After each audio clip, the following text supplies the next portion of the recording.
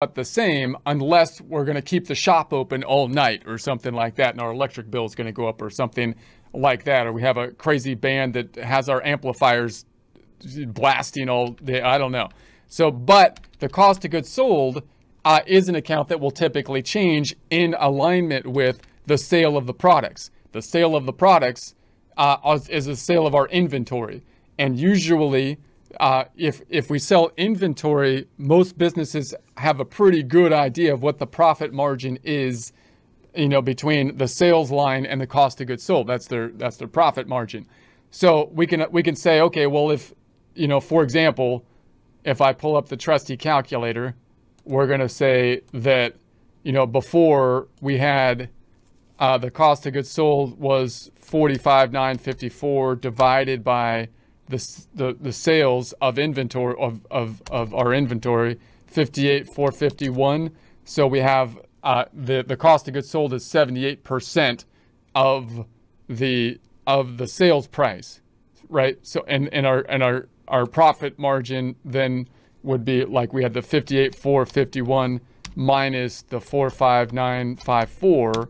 That's a 12,497 profit of the sales price minus the cost of the guitars. If I divide that by the sales price, we get 5,8,451, right? 21.3%, right? So I can do, so that same relationship you would think would follow if there's an increase to the sales.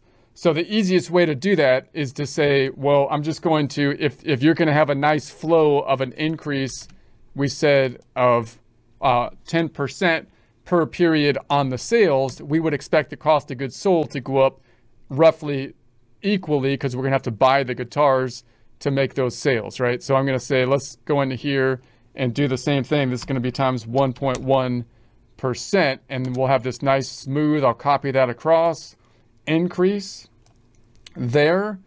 And so then I can take the same ratio and just check it. I can say, okay, well, 45,954 divided by this number, 58,451, was 78.6%.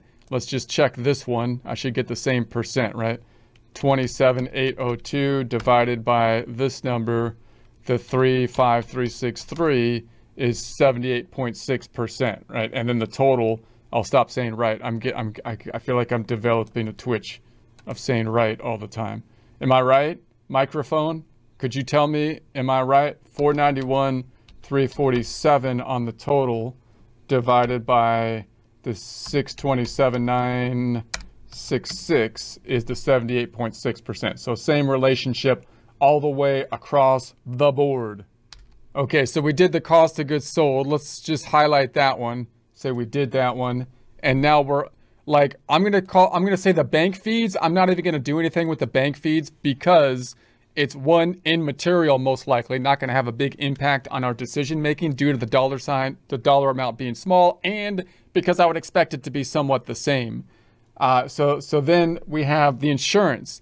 Now the insurance, there's kind of an issue with whether we're looking at this on a cash basis or accrual basis.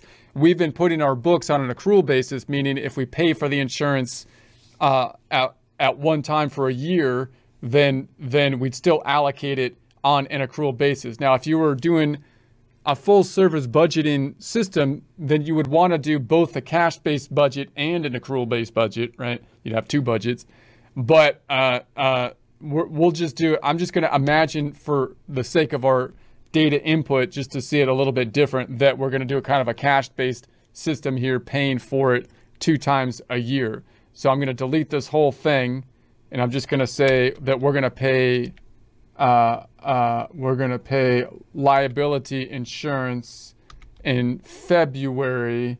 We'll say February, it's going to actually cost $6,000, we're going to imagine. And then September, I'm going to say $6,000.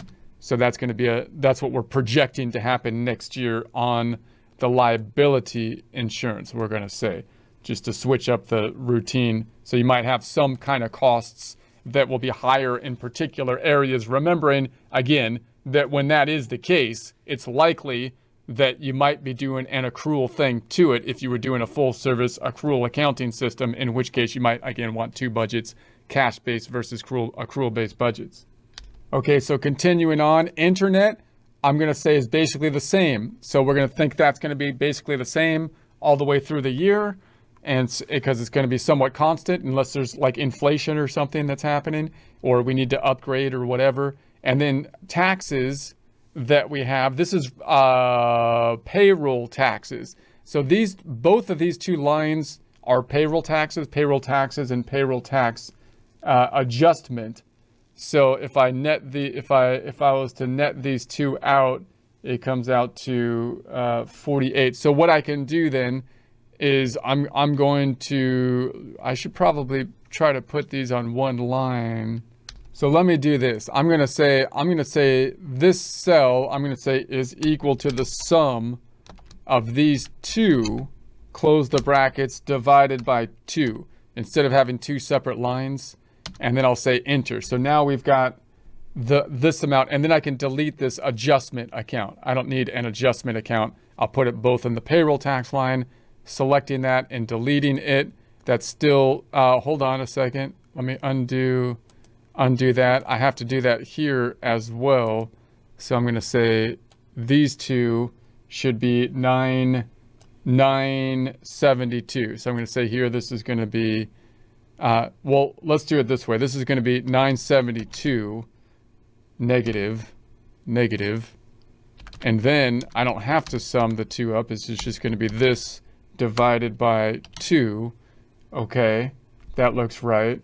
And then I can delete this whole line, delete, and then the total is still equivalent to what's on my 1324, 1325 rounded. Okay, that's fine. All right. So then I'm going to say this one,